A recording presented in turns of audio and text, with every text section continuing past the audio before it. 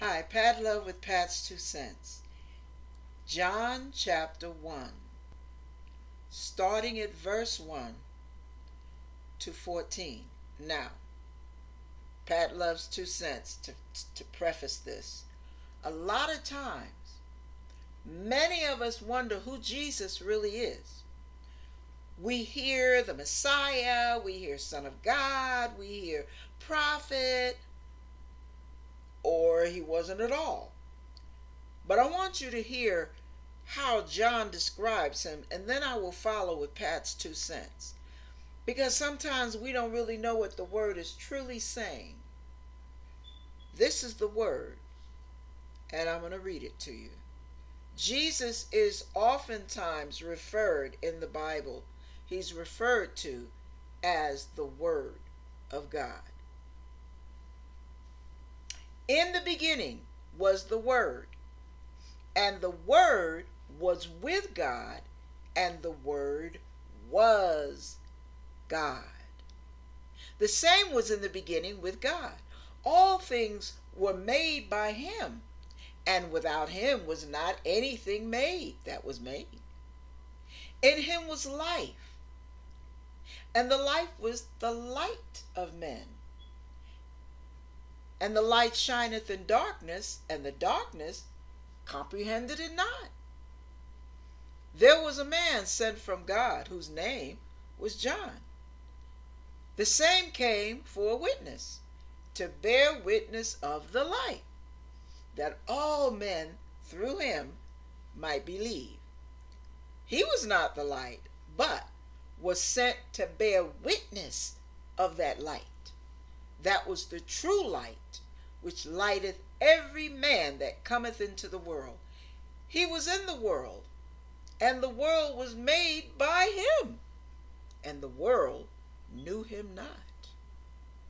He came into his own, and his own received him not.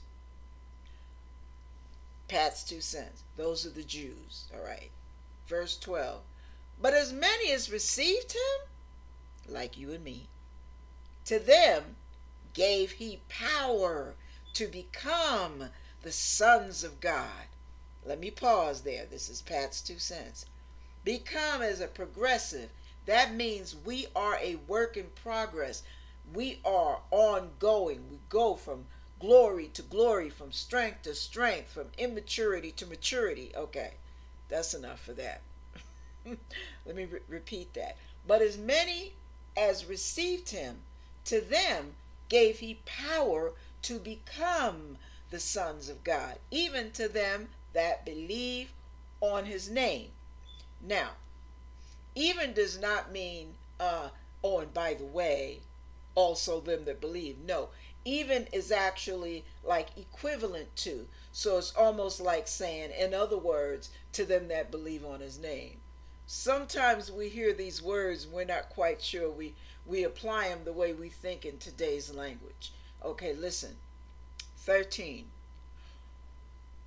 Okay, 12, even to them that believe on his name. 13, which were born not of blood, nor of the will of the flesh, nor of the will of man, but of God.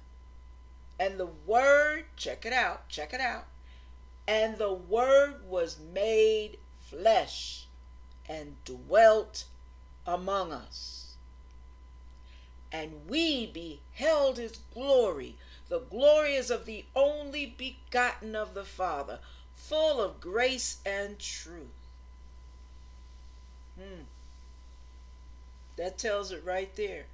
The Word was made flesh and dwelt among us. Excuse me. Pat's 2 cents. So for those who don't really know who Jesus is, that says it right there. He is the living Word. He is God's heart made into a man, so that God can be seen and understood by us through Christ Jesus.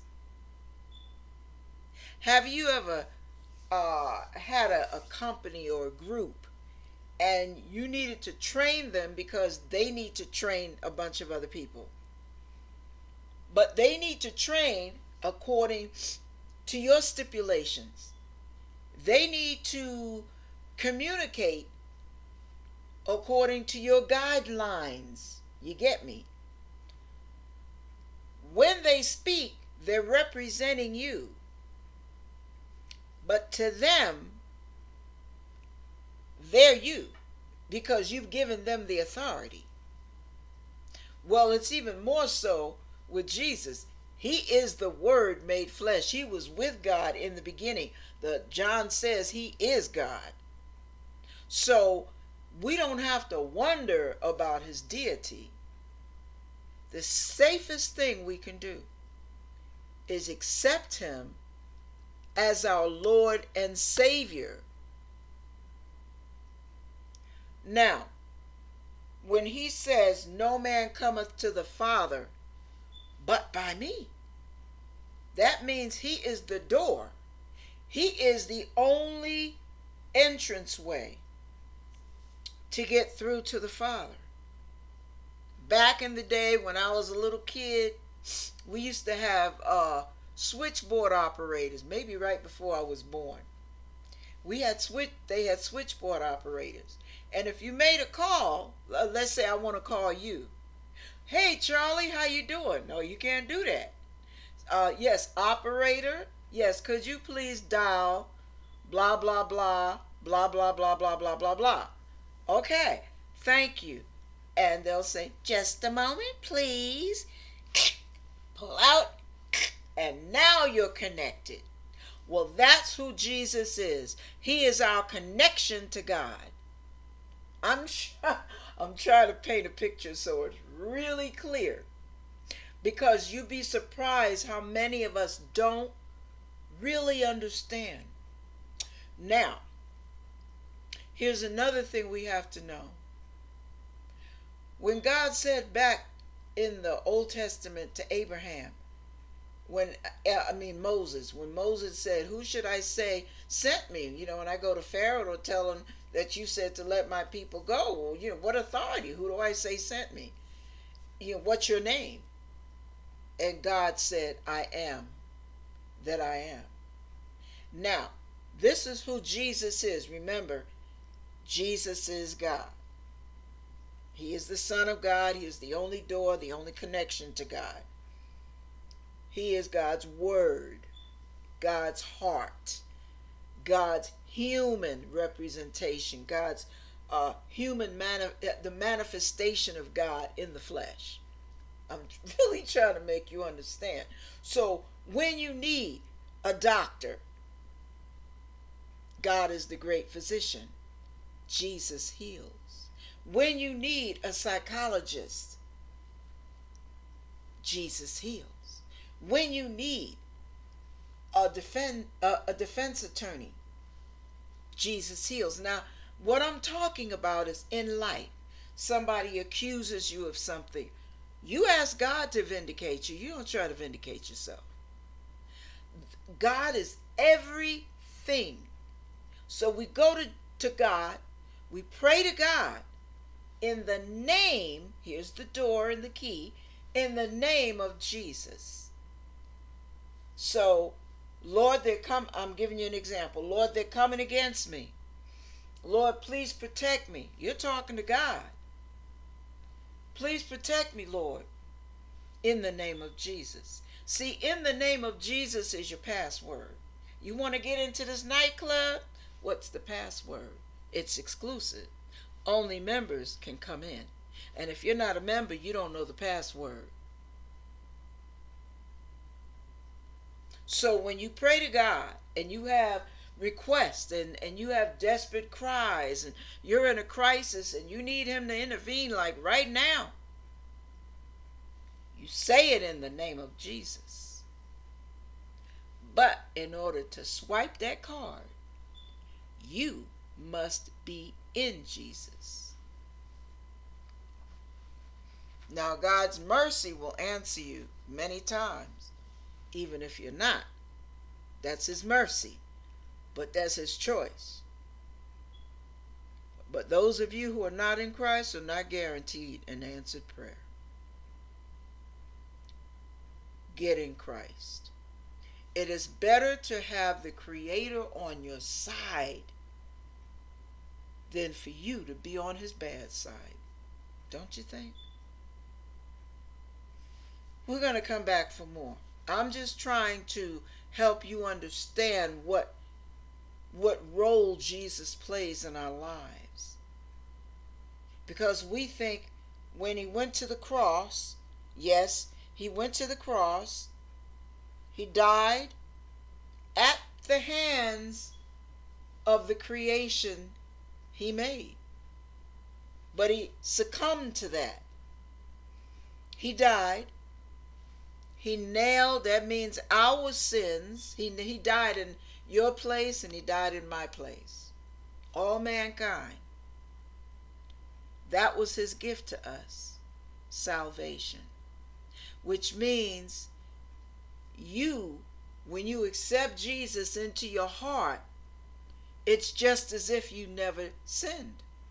Because he took all your sins and nailed them to the cross. But then he rose from the dead 3 days later.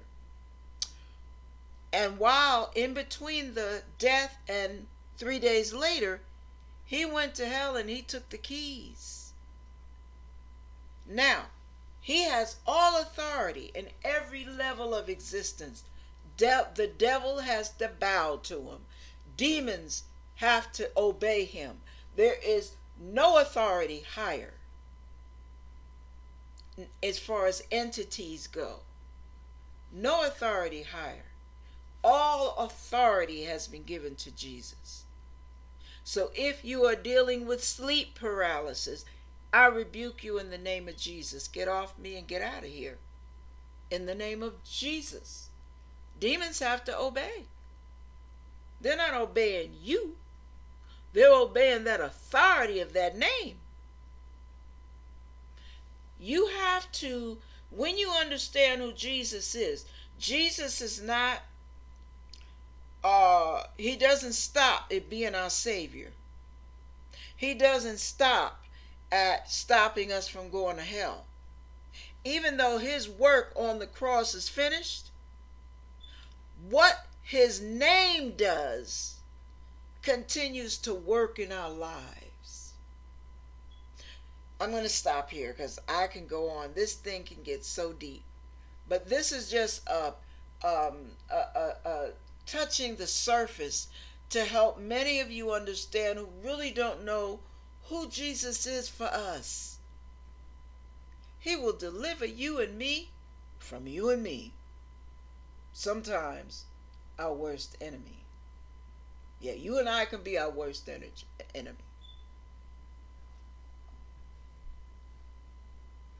Go to him. Ask him to forgive you. Go to God. Ask him to forgive you for sins. Ask him to tell him you want to accept his son Jesus as your Lord and Savior. And pray it in the name of Jesus.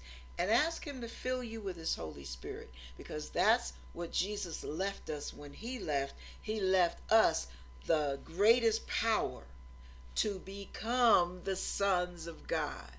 And the power we need is that of an anointed divine new nature. It has to come in. It's not part of us naturally. Then it's easier to live a holy life. It's more natural. And there's a whole lot that comes with that. But do the first work. Give your heart to the Lord. God bless you.